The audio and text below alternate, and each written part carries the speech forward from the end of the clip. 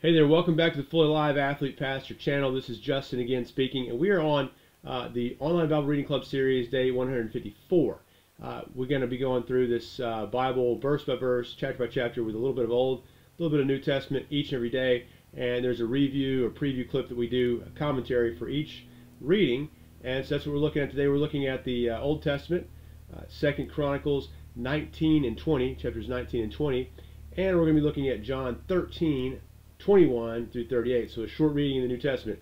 Okay, as you're looking at John 13, we'll start there in the New Testament today, and we'll flip back to the Old Testament. But it's a great reading. As you look at it, you're seeing a couple of important stories, and we'll highlight that the big theme of this 13th chapter is the love of God, right, in Christ. Christ is loving his disciples by laying down his life, and that's pictured in the washing of the feet, which we read about previous episode. But as you see that this chapter closes out, he says, I'm going to leave you in a little while, only a little longer. He calls them little children in verse 33, right? Little children, yet a little while I'm with you, and you will seek me, but where I'm going you cannot come. So he says, a new commandment I give you, and he says that in verse 34, that you love one another, just as I've loved you. You also love one another. By this, it says in verse 35, people will know that you're my disciples if you have love for one another, if you love one another. So, love one another. Now, a lot of Christians take these words and sort of misunderstand what the point of it is, right?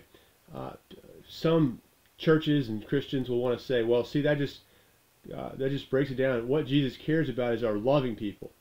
Absolutely, he does. Absolutely, and they want to minimize doctrine and say all that really matters is we love one another, right? Loving people. So love is the big thing of religion. Actually, no, that is not it. Now, and what they want to do is sort of, a lot of churches will say, hey, really they're just evangelism factories, and so everything's evangelism driven. Everything's about the mission of convincing and converting the world. And yeah, that's a very important thing too. So loving people, evangelism, and so they read this and think, well, okay, so we need to preach always, but if necessary, use words. So it's saying, hey, by the love that we show to people, we are going to bring them to Christ. People are going to be compelled and convinced to love Christ because of our love that they see from our actions, right? Absolutely not true. That's not what Jesus is saying here. It says, by your love for one another, they will know you're my disciples. Now, what does that mean? Now, is this a positive thing or a negative thing for us? Well, actually, the early church discovered this was a very dangerous proposition, right? The early church was being hunted down. There were no public seeker-sensitive worship services. There were no seekers. Well, the only people seeking them were seeking to kill them. So they had to guard the worship services and the church meetings from outsiders because there would be spies who would tell the governing authorities, and they would crack down and kill them. And that's throughout the world. You see that today all over the world. Church members and followers of Christ are killed and mistreated. I get a magazine in the mail each and every week from Voice of the Martyrs, telling stories about persecuted Christians throughout the world. Christians who are martyred, Christians who lose everything, have to give up everything. They're kicked out of their communities for being followers of Christ. It says, by this, by your love for one another, the people will know that you're my disciples. Now, and what does that mean? It means they will kill you. They do not want Jesus. They are against Jesus. See, this is a basic doctrine from all of Scripture, is that the heart is desperately wicked. Who can understand? The heart is set against God. And this is what makes the love that Jesus has for these people so amazing. He is completely set on loving, forgiving, atoning for the sinners that are his disciples, and he loves them to the uttermost. His commitment to them is unwavering. There is no love you will ever experience from another human being like the love that Jesus has for his people here. And he's saying, you're going to love each other in that never letting go, covenantal, committed love where you're going to sacrifice and give for one another. And you know what? The world will find that to be utterly unique, but despicable. they will hate your love based upon Christ and His love for you, and that you will share with other Christians. They will not want it. They will not find it to be compelling because their hearts are set against Jesus and they hate Him. The world hates God. And that, again, is why the love of Jesus is amazing. And they will identify you with this love. They'll see this love that you have for your church and for other believers because you love Christ and they love Christ, and they will hate you. That is the bottom line. So this is not an evangelism strategy. This is not a watering down of commandments, just love. No, it's love God by loving His commandments and loving all of His revealed will and His law.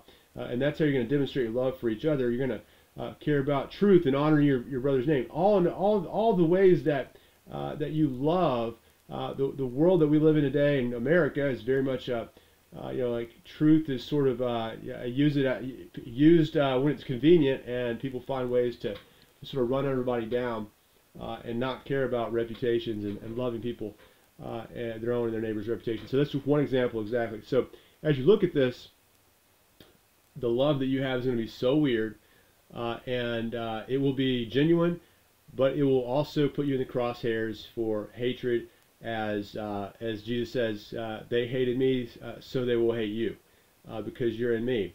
Now, you see that as evidence in Peter's the last 3 verses of this chapter, and as Peter says to the Lord Jesus, "Where are you going?" And then Jesus says, "Where I'm going, you cannot follow me, but you will follow afterward," meaning I will be killed today. It's coming, or tomorrow. I will be killed, and you will follow later. You will deny me 3 times tonight. He predicts the denial of Peter there before the rooster crows. You will deny me 3 times, and that's how the chapter closes. So you will be hated because the world hates me. In fact, Peter realizes that he puts himself in the crosshairs, and so he is intimidated and 3 times denies that he even knows Jesus. You'll see that coming up. But hey, with that said, let's go back to the Old Testament reading, and you see a very significant king in Israel's history. As you look at the kingdom of Judah, the southern kingdom, it's been a bad thing because Jehoshaphat has entered into alliance with the northern kingdom, which is godless. And so you see the very beginning of the chapter, in chapter 19, that one of the prophets comes out and berates the king for his compromise, and in that area. And so you see ominous tones of, Jehoshaphat is overall a very strong, godly reformer. In fact, as you see, that's the big heading chapter in my Bible there about the reforms he made. But you see at the final tally is that he didn't do all that he could do, and he didn't get rid of the idolatrous worship in the land fully. You see that at the end of verse 3. His reforms were not wholehearted. That's the evaluation there. But nonetheless, some really amazing content to look at and dig into in this. I want to just highlight a few verses in it, if you would allow me to just read a couple of places, particularly verses 12 and 15. In the context of chapter 20, verses 12 and 15, is there's a massive horde of nations who are converging upon Jerusalem to destroy them. Now, you're staring down a horde as the king of an undersized nation, and it is going to be disaster for you. Everything that you know, everything you live for and love, and your people will be taken into slavery. Women will be raped potentially. Everything that you love and your temple will be pillaged. It is going to be ugly if something doesn't happen. So here's what Jehoshaphat's assessment of it is. In verse 12 it says, "O our God, will you not execute judgment on them?" He says, "For we are powerless against this great horde that is coming against us. We do not know what to do, but our eyes are on you." That is a wonderful statement of how powerless you and I can feel in our day-to-day lives, especially when we're dealing with massive problems that we simply can't fix. And when you have a massive horde of people who hate God and hate all things that represent God, and they're coming to get you, you have a problem. And the Lord, and he says, will you not execute judgment? That's our prayer. Will you not execute judgment, Lord? Will you vindicate your people? Will you not do that? And so we do not know what to do, but our eyes are on you. We look to the Lord. That's what it is. And see, look at 15. He also says, listen, all Judah and inhabitants of Jerusalem and King Jehoshaphat, thus says the Lord to you, do not be afraid and do not be dismayed at this great horde, for the battle is not yours but God's. Again, the battle is not yours, but it is God's. He encourages people. So he prays to God. He encourages people that the Lord has given this land to the descendants of Abraham because of his covenant promises, and it's up to the Lord to defend it. And that is the bottom line. The Lord keeps his word, and he defends his word. So he trusts in the Lord and relies upon him. The battle is the Lord's, and again, we don't know what to do, but our eyes are on you. And you see that the Lord sets an ambush, and they don't have to do a single thing. The Lord literally uses others to do his work to defend the people and to keep his covenant promises to Jehoshaphat. So very good news.